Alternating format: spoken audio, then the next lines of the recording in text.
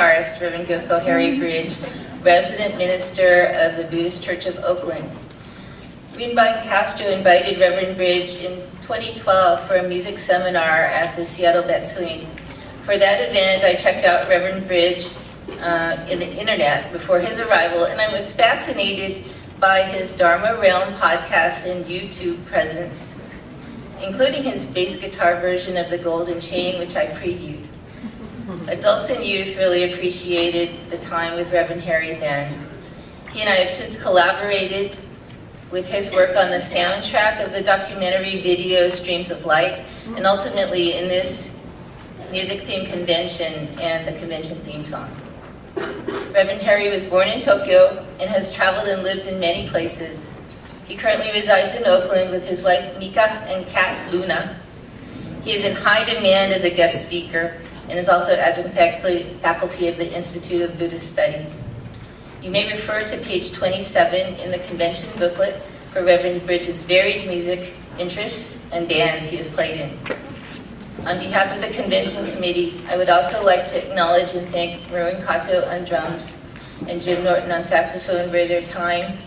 And Merwin will also help Reverend Bridge with his improvising talent during this keynote address. Without further ado, Reverend Harry Bridge for his Dharma message entitled Rhythm and Blues of the Nembutsu.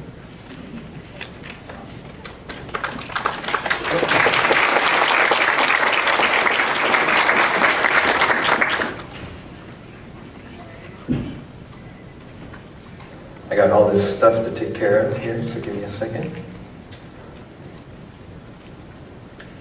Okay, why don't we start with Dasho. Namo Amida Butsu. Namo Amida Butsu. Namo Amida Butsu. Namo Amida Butsu. Well, good morning, everyone. Good morning. Thank you so much. It's so nice to be back here in the Northwest, and I really want to thank you for inviting me to speak to you here at the, this great musical Northwest District Convention. I'll point out one thing in the program. It's not a mistake. I do play bass guitar, but bass guitar is really long and big and hard to take on an airplane. So I'm playing it's called a U-bass, ukulele bass. Okay, so I'll play that a little bit more later. Also the title. So the title for the convention is Everyday Rhythm of the Nembutsu. Right? And I love it because there's this idea of that Nembutsu is just everyday, right? Our everyday life, right? It doesn't have to be just when we're at temple. That you know, in Japan in the old days, people just walked around namanda, namanda, right? Just kind of reciting Nembutsu spontaneously, right? Anytime, not only when the minister says it and then say it back, right? That this idea that it just comes to you spontaneously, naturally. So this idea of the everyday Nembutsu. And then this idea of the rhythm of the Nembutsu. And we'll do a little bit in mind, and I like this idea because Nembutsu does have rhythm, and we say it in a few different ways too, right? Namandabu, namandabu, or Namo Amida Butsu, Namo Amida Butsu, Namo Amida Butsu. This kind of repetitive rhythm, right, that we find. And then they asked me to come up with a title. So there's a couple of different versions of my title in the booklet. One of them says Rhythm and Blues and the Nembutsu, but that's one word is different.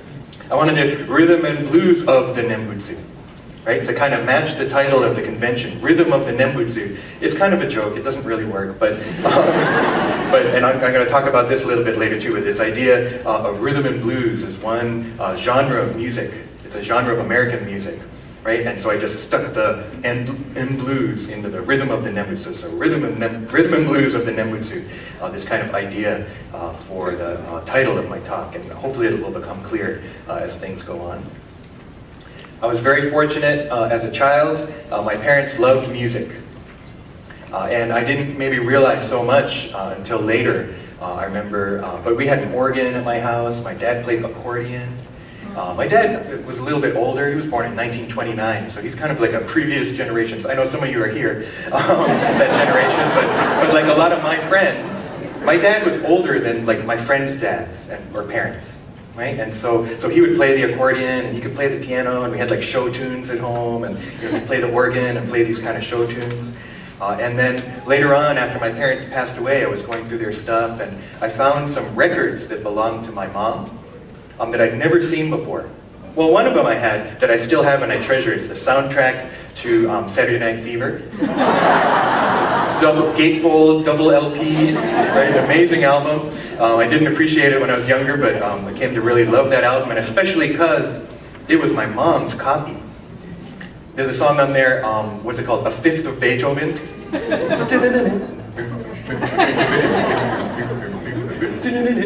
Right? I remember dancing around as a little kid with my mom to that song. Right? And then finding that LP and being able to play back that LP. I still have recording of that LP, right? And be like, this is the one that my mom had, right? She bought this. She's the one who physically put it on. That's one of the things I'm going to make little asides here and there. That's one of the things that's missing with MP3s and digital music, like Rhapsody and all that downloading kind of. You don't have that physical thing, right? And so that physicality of that LP, that record, right, really important to me, because it did belong to my mom. I found another LP of classical music, and it had her handwritten name on it, her maiden name, right? So it came from before my parents got married, right? And it was something that she treasured when she was a student in Tokyo, learning to become a nurse, right? Being in college and everything. So having that record too, really, really important to me. So I learned piano. I took piano lessons. But then, I was an only child. We moved to Japan, to Tokyo, when I was 11, right? Which is maybe a good time to go because you're starting junior high. It's hard to go into a new school anyway, right? But all my friends gone, have to make new friends, right? Have to go into a foreign country that I knew about because my mom was Japanese, but I didn't speak Japanese. I grew up in Massachusetts, right? And so to go to Japan was, I think, kind of frightening, overwhelming in a lot of ways, whether I realized it or not. And thinking back to my high school, music just became a really big part of my life, just a huge part of my life. And I really think that music saved me. Right? Music allowed me to find myself, right? Find something about myself, to become more comfortable with myself, right? To enjoy my life. Everything in balance. I put down music saved me, Walkman, because I used to remember Walkman? That little tape player, right? I walked around school with Walkman and headphones on all the time. We had an hour-long bus ride to school. I had the headphones on. I'm listening to music. And I think maybe if I hadn't had the Walkman, I would have talked to more people. I don't know. I was kind of a loner, only child and everything. But seriously, having that music, right? This kind of other world that I could go to and feel comfortable in, discover, explore, right? Listening to this music as I was going through my life. We have music all around us, all the time. Talking about balance, sometimes it's too much, I think. There's music in commercials. There's music at the supermarket. There's music at the mall, right? There's music at the dentist office, right? Music everywhere. To the point where I think we kind of don't appreciate it, or we take it for granted. Right, all this music around. But just kind of thinking about how we have this music all the time. Now, I spoke at Southern District Junior YBA Conference last year, and I had an idea, and I never did it. I totally forgot. So what I was thinking is, they say, we'd like to now welcome our keynote speaker, Reverend Bridge, and you just kind of walk up, and it's all quiet, and everybody's waiting, and I thought, wouldn't it be cool if you had theme music to walk out to? Right? So that you come out and your theme. So I came up with a couple of theme songs that I could possibly have. Now remember, it was a Junior YBA was technology conference, so this was going to be my walk-on music for this one. Ready? Yes, I love technology. Yes, I love technology. Yes, I love technology. Always and forever. Always and forever. Always and forever. So right, that's kind of a geeky kind of, anybody know where that comes from? Right, Napoleon Dynamite, the song that Napoleon's brother sang to his fiancée, his wife, right, at the wedding ceremony. So I thought that could be one, right, theme, the walk-on music. Maybe this one's a little cooler. This one I'm going to play a couple times.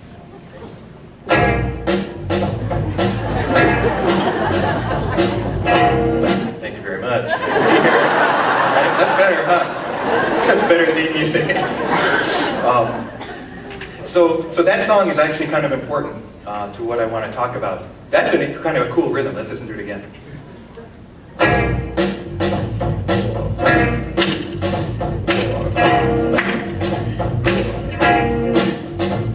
Tramp. Oh, I gave it away. That's the name of the song, Tramp. By Lowell Fulson. It was covered by, not Marvin Gaye, Otis Redding. There's a cover version of Otis Redding from Stax, right? So that's one version of rhythm and blues. America has this amazing music history. Right? America has a kind of a crazy history compared to a lot of countries in the world, just with all kinds of stuff that happened. And I think there was a lot of pain and suffering that went into the birth and growth of our country. Right? But a lot of amazing things came out of it too. Right? And blues is one kind of music. Rhythm and blues is related, but maybe a little bit different. Right? And there's also a genre called R&B. Right? So that's another reason why I kind of wanted to bring it up, because R&B is rhythm and blues. Right? And nowadays they just call it R&B, and it's something totally different than what I just played. Right? Soul R&B, right? This kind of genre. There's a whole kind of separate music charts for that. Right? So it's related to African Americans. They call it black music in Japan. Right? Black people, right? This music that came out of African American experience. And rhythm and blues is really kind of developing out of the blues music. You know, they used to call it race music. In the old, you know, before World War II, they had records, you know, just the 7-inch singles, right? And so this genre of blues, you know, someone with just bottleneck guitar and singing, Robert Johnson.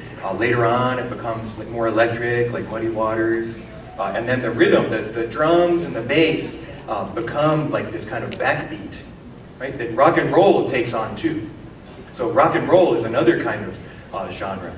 Think Elvis Presley, right? Chuck Berry, right? So rock and roll, rhythm and blues are really related, interrelated really, really deeply.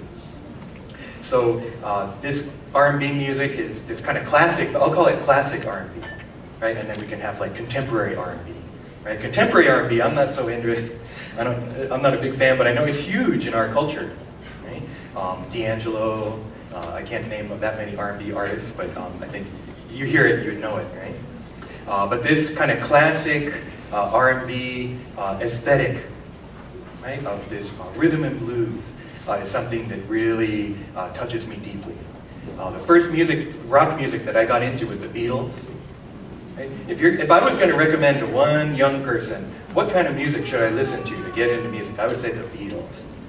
Right? Because the Beatles took on so many, you listen to their music, there's so many different kinds of music represented.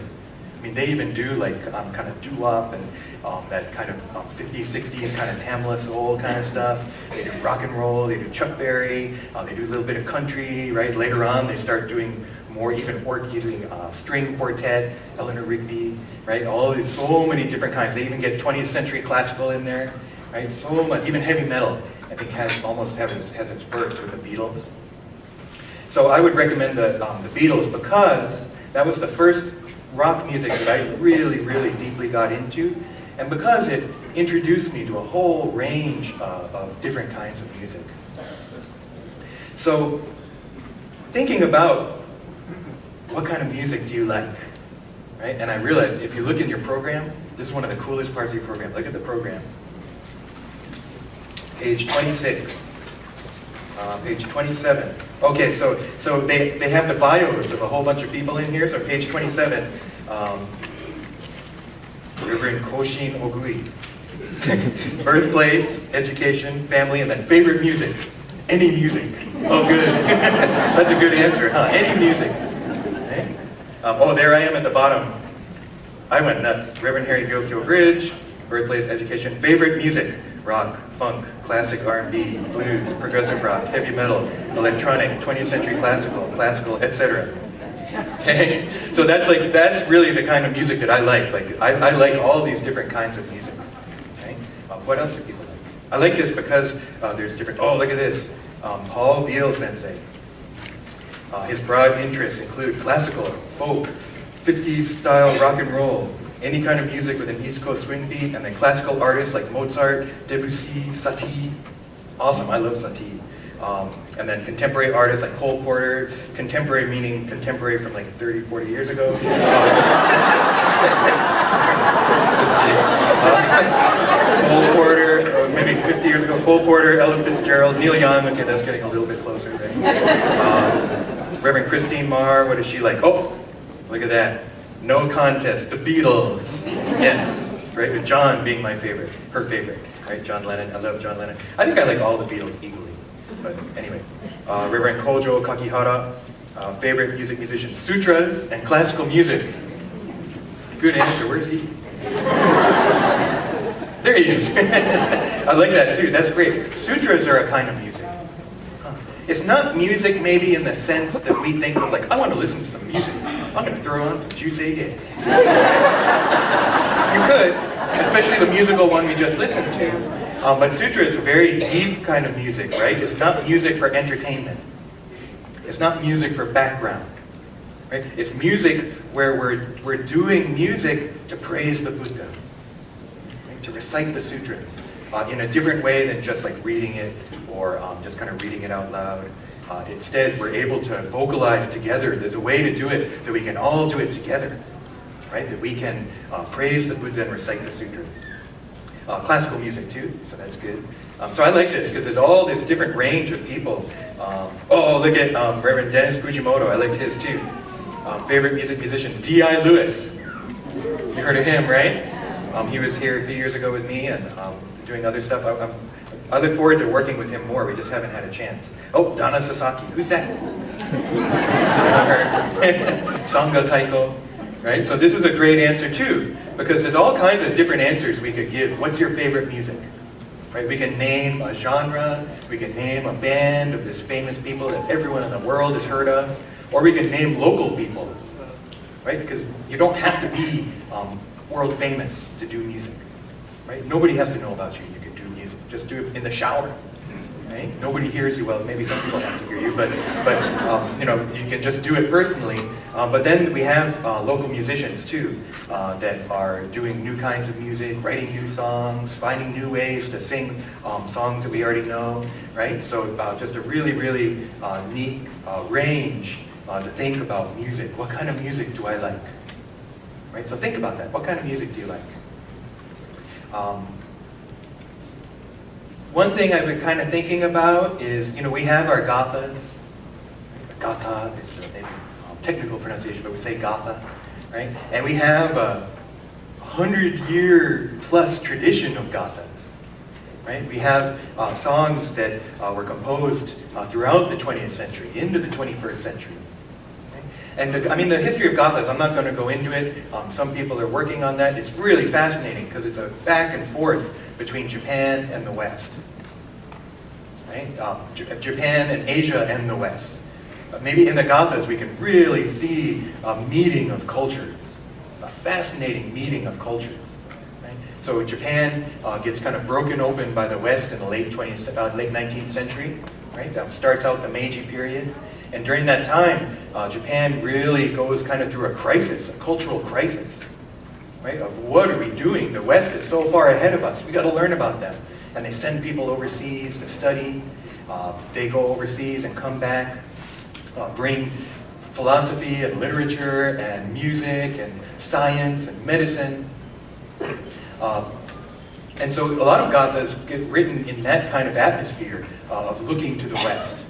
Right? And really strongly influenced by the West. Now I heard something really interesting. Traditional Japanese music like shakuhachi, koto, shamisen, biwa, gagaku was stopped being, or was never taught in public schools from the early 20th century. Early 1900s, they only taught Western music. Isn't that crazy? The cultural heritage of Japan, of Japanese music, was kind of jettisoned. Because they just had this really, I think, kind of inferiority complex compared to the West. That's oversimplifying, but you could study shamisen or shakuhachi, but you had to do it privately. You wouldn't get it at public school. So we find that Japanese culture in the 20th century, and Japanese music especially, is strongly influenced by Western music. Right? So we think of, I think, everybody know enka music? Enka, right? Who likes enka music? I'm kind of, yeah, some people like it, right? My mom listened to enka, okay, good. Sochogui, previous Sochogui likes enka. My mom listened to enka all the time when I lived in Tokyo, and it would be on TV and everything, and so I heard it a lot. We get a Japanese melodic feel from that, right? There's that melodic feel, but if you listen to it, it's all Western instruments. There's drums, right? There's bass, there's electric guitar, right? Violins, right? Horns. So really interesting kind of melding of the cultures. And so one thing I've kind of been thinking about is our Gathas, a lot of times it's played on organ or piano, and we get up and we kind of sing uncomfortably, So I think that one of the challenges for the 21st century for us, but also areas of exploration, kind of a frontier, is seeing how our Gathas develop into the 21st century. And a lot of work's been done already, still being done, right? And one thing I realized is there's all these musical aesthetics, kind of musical cultures, musical worlds that we just live in America, okay? That we just don't even realize, like R&B, contemporary R&B, rock. You watch a car commercial, you can hear The Who, you can hear electronic music, you can hear a brand new band of any kind of genre, 60s kind of soul R&B. We hear that. If you watch TV, you hear all these different genres of music, these kind of different aesthetics of what music should sound like. And so one of the things I wonder, is when are we going to see some of those genres kind of introduced, right, into where it just kind of spontaneously happens in our Gathas. So that's one thing I've been kind of working on. And I'm influenced by this band called the Scorpions. Actually, they're just called Scorpions. Ever heard of them? They're a German heavy metal band, okay? So they've been around since the 70s, and they have an album called Tokyo Tapes. They're playing at Budokan in Tokyo. I'm playing to like a sold-out crowd, right? And so it's really interesting because the singer finds this Japanese song and kind of interprets it. So let's listen a little bit. I bet you know the song too. Yeah.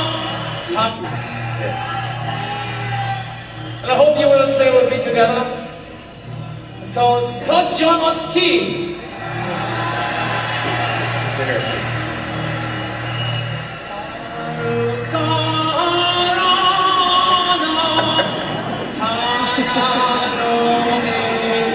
He learned the song. He's German.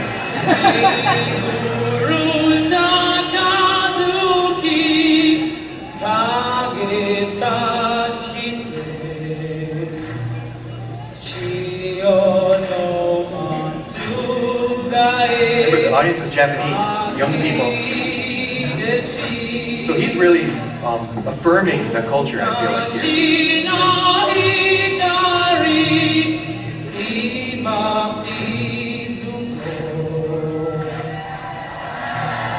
Wow, you sang our song. You sang a song from our culture. I think it's really amazing.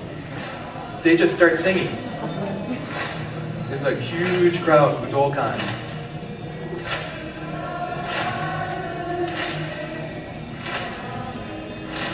Fast forward a little bit. If I can, my fingers dry. And then listen to what they do with it.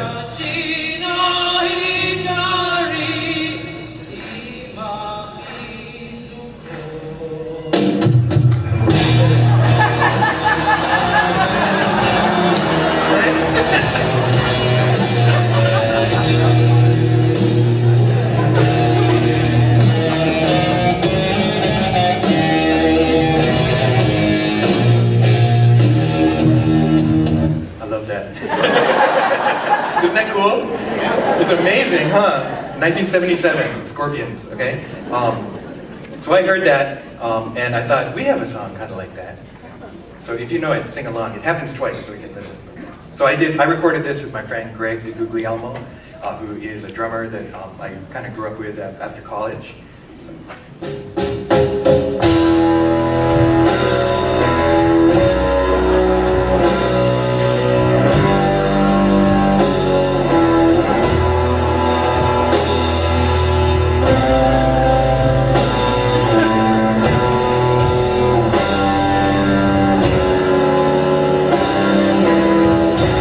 Recognize it?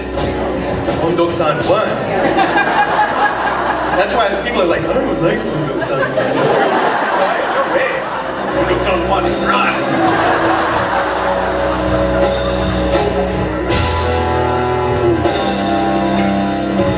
So it's just the same lyrics as Ondok-san 2. Okay, so let's sing it. It happens again. Ready? Ready?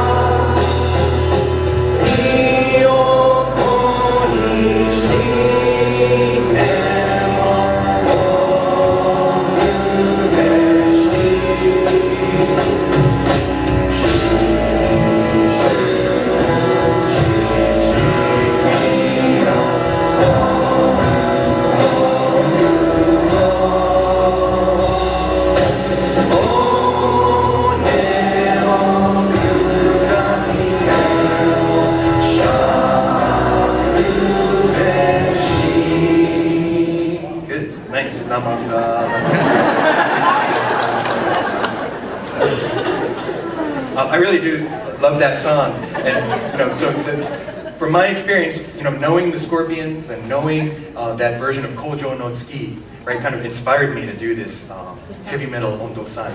It kind of fits the lyrics. I'll break my bones to dust, right? So you can make. Have you seen these? They've done these parodies of death metal versions of like pop acts. So like.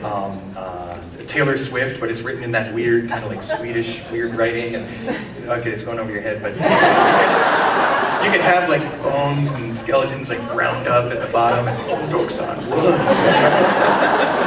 think it'd be cool. We got to work on that. Somebody work on that. So there's another aesthetic, hip hop, right? That or rap, as you might call it, right? So this is another kind of music that many of your kids or grandkids probably listen to. I've listened in my life. It's not my favorite genre, but I have an appreciation for some hip hop, and it comes out of R&B in a lot of ways. Right? It comes out of African American, like black music experience. Right? And it's interesting. It has technology because people started out with records. They couldn't afford instruments. They didn't have music education in their schools, but they had a record player. Right? And you could just play records and play things over and over and over again to do music, to rap over. Right? So there's this really interesting thing that was on the internet that I taped off there, and it's a hip-hop version of Heart Sutra. Okay, it's really interesting, okay? So let's listen to it a little bit. I don't know who did it. It's called, but the group that did it is called Rapamida. 節馬がはんにゃはらみたしんぎょあらやであこやでこじまが So he's going to rap the Hanya Shingyo, the Heart Sutra, word for word. Yo, kanji zeto satsuyo hanya hara mita chi shougen no yukai hito Isai kuyakyari shiki huiku kopo I shiki shiki sofuzeku Kusakute shiki juso yo shiki hiyaku nyo de shari shi testo hokuso Tesho kumetsu kujo fuzo fuye zeko ichu Mushiki mujo so yo shiki Mugen ni mite no shini Mushiki shoko miso ho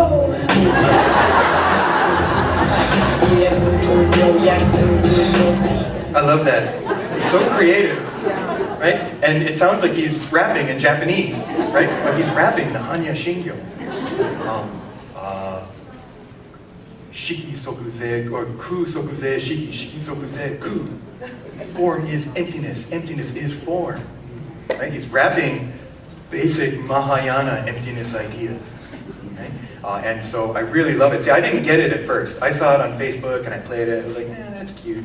And then Taka Miyaji came in, who's in Japan now. He's coming back to be a minister in a little bit, right? And he brought it. He comes to my class. He was a student in my class. He goes, "Sensei, did you hear that rap Heart Sutra?" I was like, "Yeah." He's like, "It's so cool. Here, check it out." And he like pulls it out. He was so into it, right? So I learned from through him to appreciate it. So that's something interesting too. That a lot of times it's like, "Oh, I don't like that kind of music. I like all kinds of music except rap. That's not music." You know, like we hear people say that, and I don't think that's the right attitude. There could be things in music that you don't like that are actually amazing, right? And so, as a music lover, I try to keep an open mind, right, and listen to hear what's good in that music, right, and maybe learn that appreciation from others. So we're going to do a little bit of R&B, this kind of groove kind of thing, and you're all going to participate. So can I ask Merwin Kato to please come up to the drums, and I'm going to go over to the bass. No. So you got to help out. All right. So I got the U bass here, right? And this thing is amazing. It looks like an ukulele, huh? Can you tell it's not an ukulele? I mean, it is an ukulele, but it's bass, right?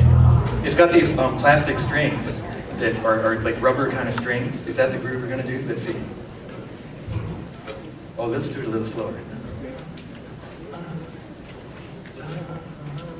So I took a hint from the Gatha project, and so we're going to have you just chant Naman Dabu first. Okay, so.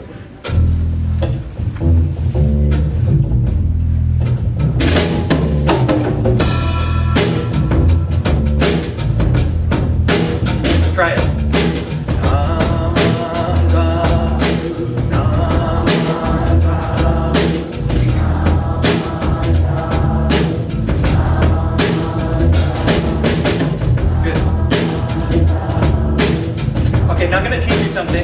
Okay, you don't have to keep chanting. If you want to clap to this kind of music, you got to do it on 2 and 4. Okay? 3, 4, 1, 2, 3, 4, 1, 2, 3, 4, 1, 2, 3.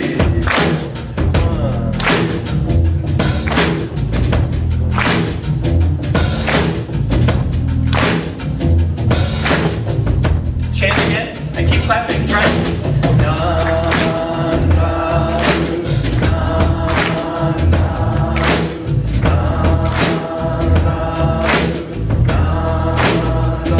Good. All right. Keep playing behind me. Keep playing. So we're going to try something a little different. Okay. I'm going to chant Namo Amida Butsu from Shojin Ye, one of the 4-line sections.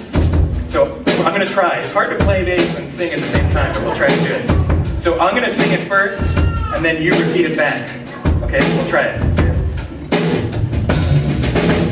Namo Amida Butsu. Go. Namo Amida Butsu. Namo Amida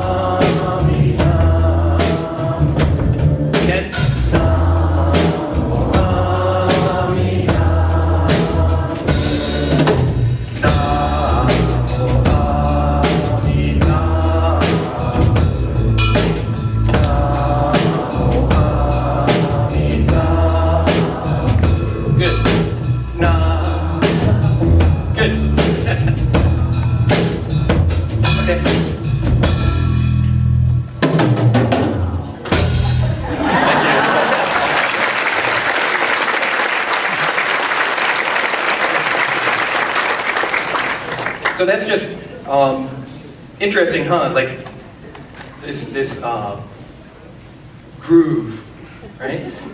So for my aesthetic, that's a music that I feel really comfortable with, right? This funk, that's another genre, right, that I didn't mention, that comes out of R&B, right? Funk music, again, comes out of African American experience, African American kind of music. Last night with the Junior YBA, we played a little bit, and we had this thing, we made this we rolled dice, and then made this rhythm chart and put dots on the different beats, like out of 8 beats, and then you had to play on those beats. So it was kind of weird to be like 1, 2, 3, 4, 1, 2, 3, 4, you know, like kind of uncomfortable sometimes in weird places. But when you put it all together, that's what funk music becomes. Every instrument is playing something different. On the kick drum, you know, the kick is basically 1, 2, 3, 4, 1, 2, 3, and then the snare is on 2 and 1, 2, 3, 4, 1, 2, right? And so that kind of music is music that you can move to, music you can groove to, right? And so I don't know what will happen with that, but just this kind of, I wanted to experiment a little bit with that for the reciting the Nembutsu, right? So sometimes another thing I do sometimes is just kind of do a melodic improvised Nembutsu with just a drone.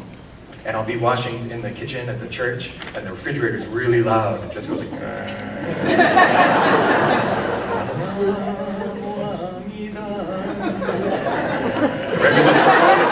refrigerator. So you can say Nembutsu anytime. Seriously, right? I mean, that's the amazing thing about Nembutsu. You don't have to have a minister around to say it. You don't have to be at temple to say it. You don't have to be in any special circumstances. You don't have to have someone else say it first before you can. You can just say it anytime.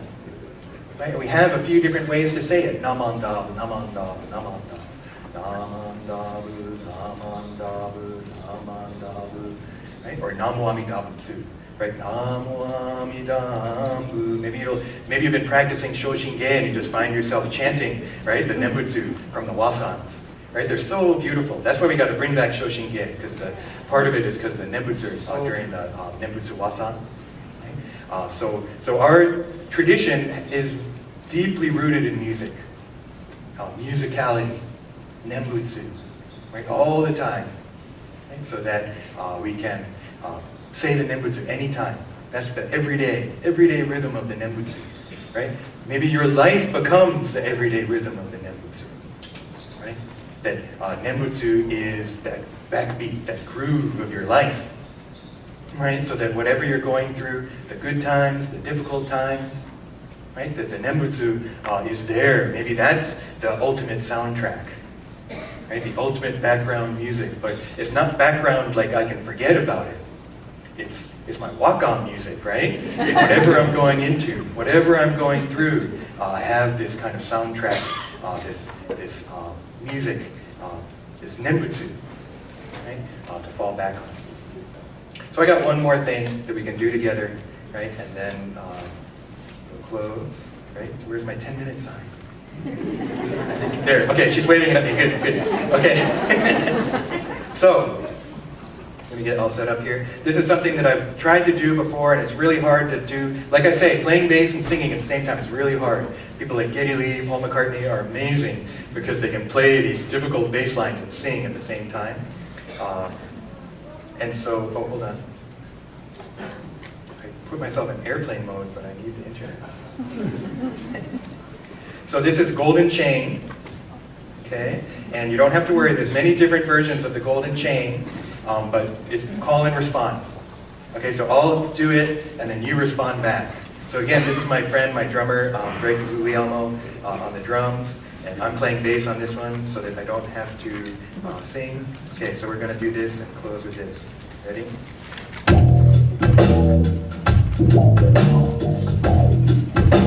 Okay, ready? I am a link. Go. I am a link. In the Buddha's golden chain of love. In the Buddha's golden chain of love. That stretches around the world. That stretches around the world. I must keep my link. I must keep my link.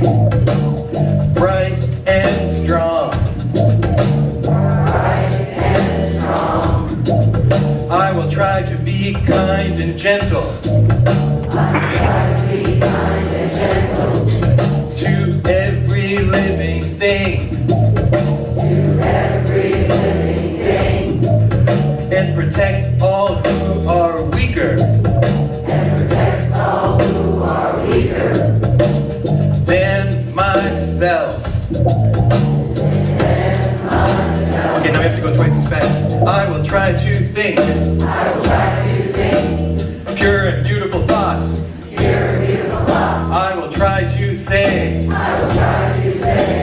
Pure and beautiful words. I will try to do. Pure and beautiful things.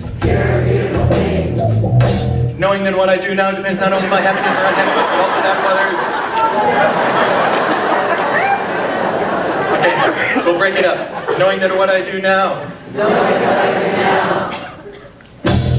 depends not only on my happiness or unhappiness,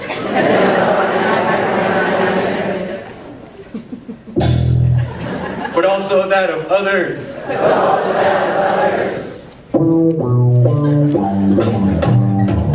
May every link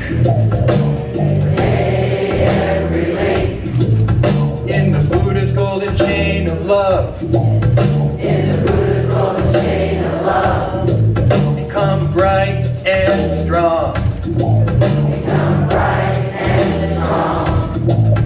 And may we all attain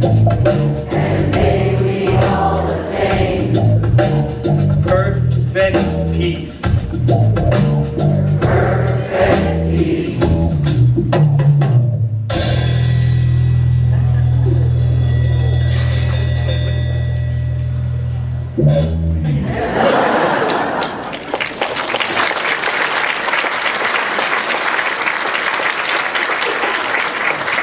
We got a really great convention for you. I'm, just looking at the program. There's a whole bunch of workshops. It's really creative. It's really exciting to be able to directly address music and the Nembutsu, right, and rhythm. Right? And so I'm really looking forward to the rest of the day. And so I don't want to take up any more time. This is going to be really fun. Okay? So why don't we finish up with Gasho. May we find the everyday rhythm of the Nembutsu throughout the weekend, throughout our lives. Namo Amida Butsu. Namo Amida Butsu. Namo Amida Butsu. Namo Amida Butsu.